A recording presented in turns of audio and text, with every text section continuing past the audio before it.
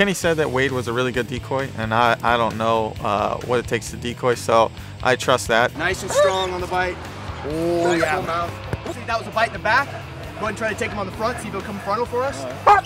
It was actually interesting, some of the things he was pointing out, like when he has a dog attack the front of him, he's really testing the dog's courage. Good boy, good boy. Yeah, Bobby.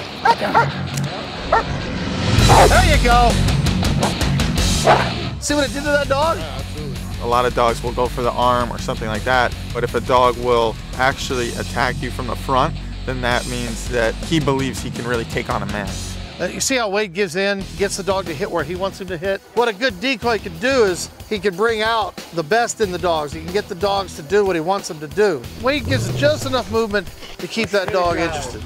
Later on, he actually had me put on a bite suit and take some bites, and it actually hurts more than you think.